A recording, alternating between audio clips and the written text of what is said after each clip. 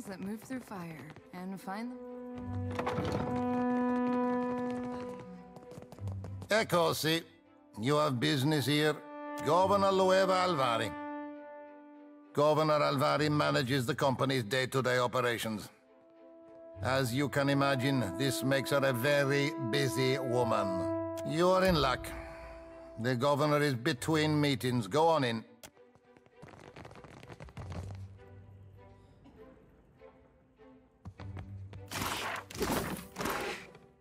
Keeping an eye out.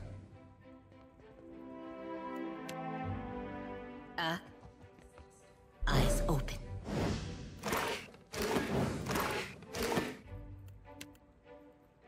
Can do. The Watcher. From the palace, yes? You made quite the impression on the Cantanechesi. He went on for ages. Welcome. Make yourself comfortable. I am Lueva Alvari, Governor in Residence of the Valiant Trading Company here in Nekataka. What brings you to my door? An interesting question. Director Castle coordinates the Valiant Trading Company's operations across the region. He's been eager to speak with you since your little encounter with the Cantanechesi. You will find his office upstairs. Should you have need of work or information, however, perhaps I can be of assistance.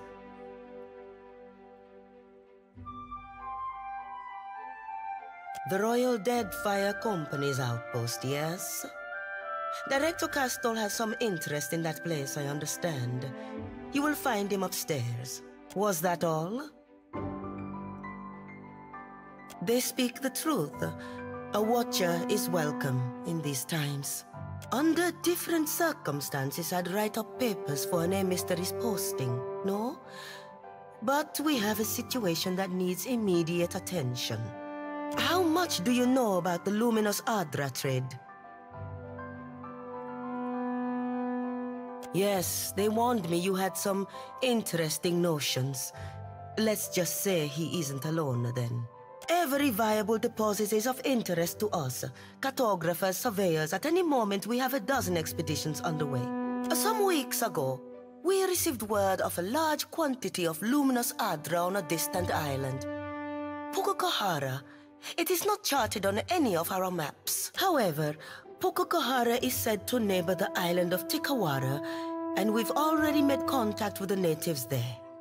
We dispatched an expedition to Tikawara with instructions to locate the Adra site and determine its value. Our people have neither returned nor sent any word on their progress. We are too long delayed, and someone must finish the job. A watcher can determine if there is essence in the Adra, if it is worth the trouble and investment to remove it. Information for which we are willing to pay. Not much, unfortunately.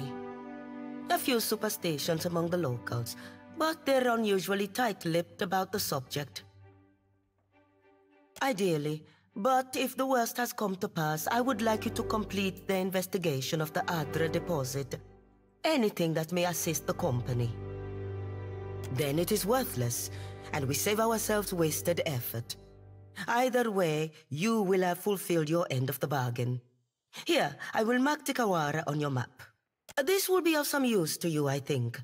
It entitles you to act as a commissioned agent of the Valiant Trading Company. Present it and you will be recognized as such. Until then, I believe we are finished. Return here once you have word of our agents and our prize. Oh, and take care upon the open sea. There are greater hazards in these waters than a few pirates. Well, as long as I don't get caught. I guess I wasn't so hard. I got it.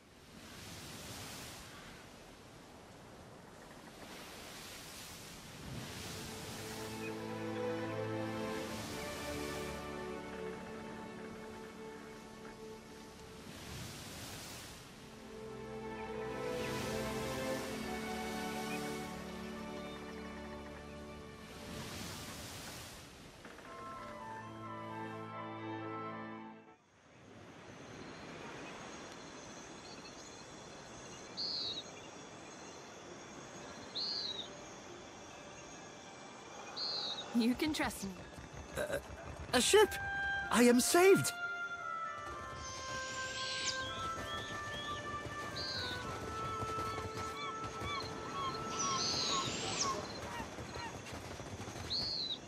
Hey there.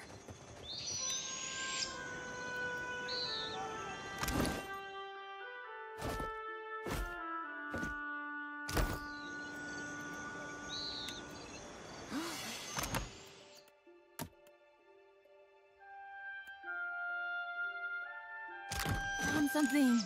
For you. You need my help?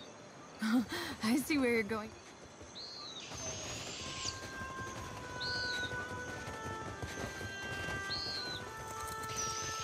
The village starves, and you hide Kawiki fruit? I hide nothing, you bloated pufferfish. Traitor! Gatty's jaws will close around you! Confess, Tamao, or will you let good food rot? Does mine look like a full belly, idiot? Question the rest of the Raparu. We all hunger. Disgrace. Any other Raparu has worked 10 times in a day what you have in your life, and they do not complain. Watcher, we can't just let this injustice stand. Do something, or I might. You do? I mean, of course you do. I say, this outsider speaks her mind like a Mataru. Another outsider. You visit Tikawara in hungry times. For what do you make of this hagfish, huh?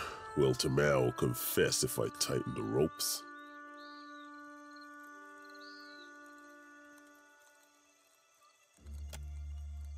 Poko caught this wretch stealing the last of the Kawiki fruit. The tribe was to feast on it for a harvest ceremony. I stole no Kawiki, but I wish I had. I would have hid it somewhere most unpleasant. You hear this? A second chance we give, and Tamao throws it in our faces. We would have eaten the last of the Kawiki as a tribe. This way, we give our thanks to Kahopa, the eel of life. Now this cannot happen. Our harvest fails because this one puts his empty stomach higher than the gods. This is not done. To consume the fruit, seeds, and all. This is how we pray to Kahopa for bounty. I say I deserve what others have in plenty. Shade, a full belly, a moment to kneel on cool sands. We stopped being a tribe when Ruanu dragged us into the path of the outsiders. Now we can only save ourselves. You shame us, Tamao. To return in your next life as a coconut crab would be too kind. Lied and stolen? Akira. When we have food, he takes more than he deserves. He steals baskets and pots, and even pilfered a spearhead from a warrior on the hunt. I say there is no person in Tikawara who he has not wronged in some way. Maybe no person in the Deadfire. I say missing food is not the problem. Tamao betrays the tribe, dishonors the Raparu, denies all of us Kahopa's mercy. And he will surely wash back into our nets as a mudfish in the next life if he does not tell us where the Kawiki fruit is.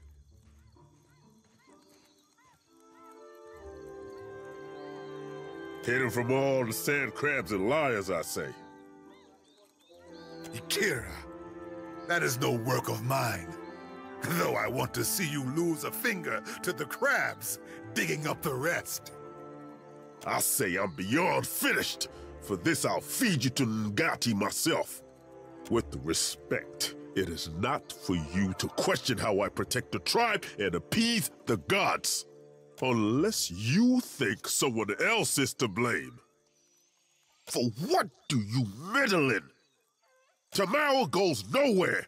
The gods are patient, I say. Quit your chirping. I have no fish for you. Full tides. The high tide is stingy with fish, and the low tide even more so. Himwehi and the other Mataru found them when they explored the island. Said maybe we train them to build. And if the soil and sea are misers here, then we eat them.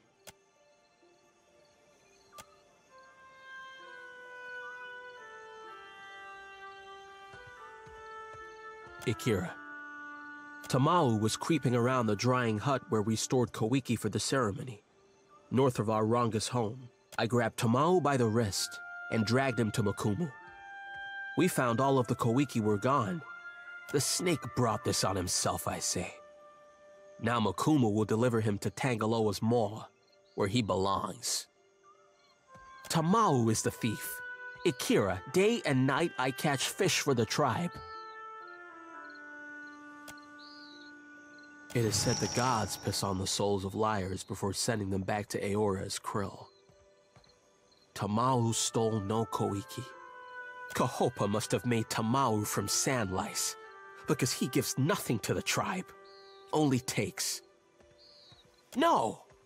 Ikira, I did not do this. I provide for the tribe. Not like that louse Tamau.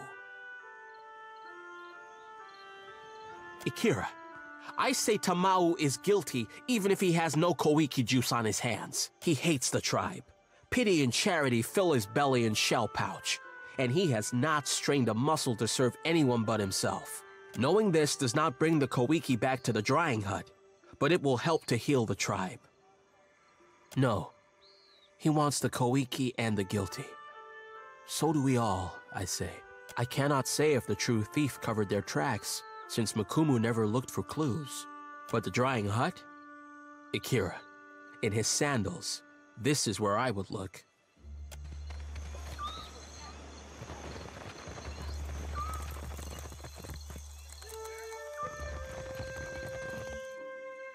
Don't know how long a man could last out here like that. You look at me for what? To watch me shrivel up in the sun? Then maybe you ask someone with both feet on the ground.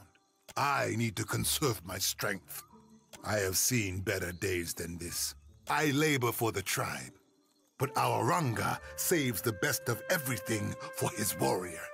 For what does a warrior need with a full stomach when we are not at war? If only my brain and belly had coordinated, I say I would have tried sooner. Poko hates me because I insult his puny catches of fish. All he does is weigh down his boat. For this, he accuses me. Poko says I was skulking by the drying hut north of the Ranga's home. Ikira, this is so. I would have taken the Kohiki, but it was already gone. I stole no Koiki, and you are not my Renga. Unless you come to put a spear through Mukumu's eye, keep your distance, I say. It is said the Raparu share one empty stomach. Blame any of them, I say. The tribe dries me out like jerky because I am hated, not because I am a Koiki thief. Dim in the lantern. I'll see what I can find.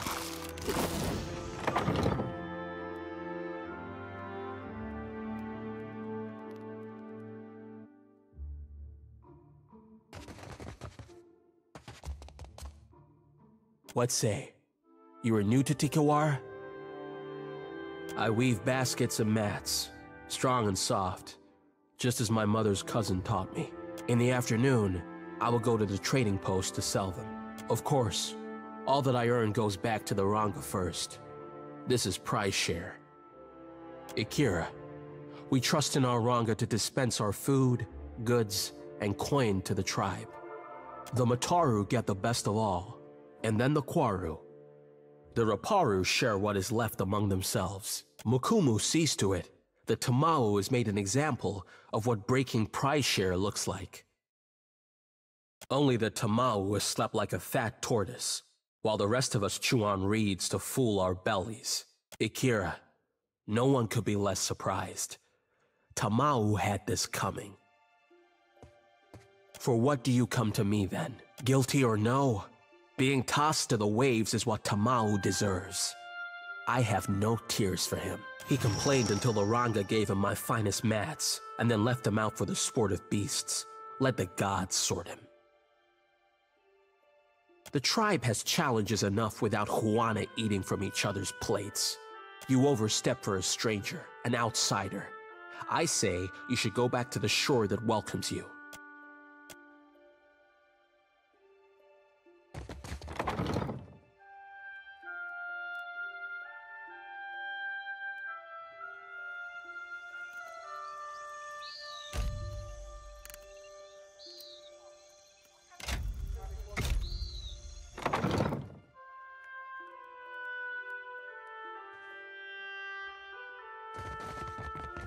Dimming the lantern. I'm with you. You can trust me. Found something. You mean...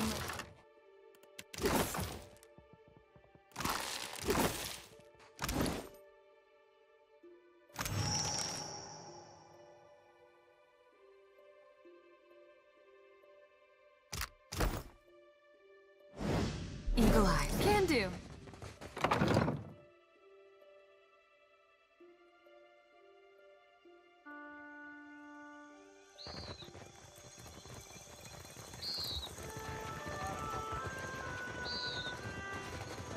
Real quiet.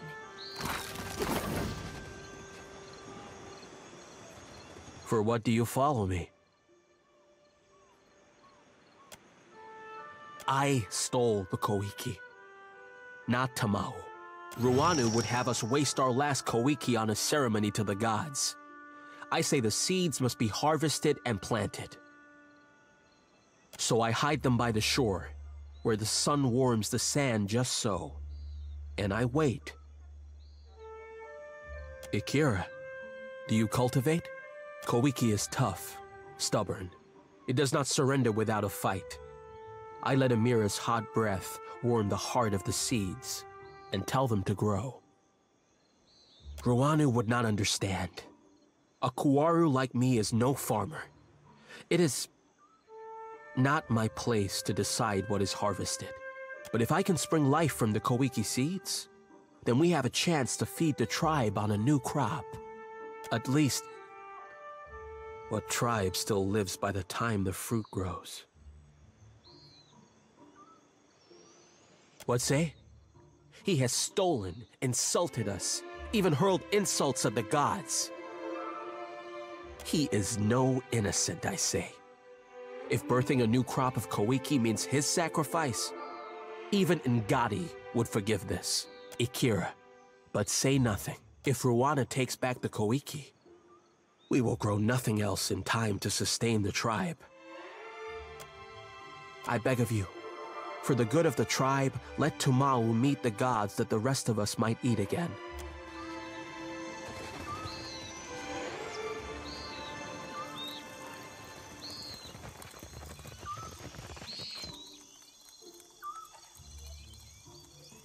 Yes, hello. Whatever you need, I can help. It is not worth dirtying my blade. Try not to sicken Ngati or you'll weigh down her more. Coward. I will take this satisfaction to my next life.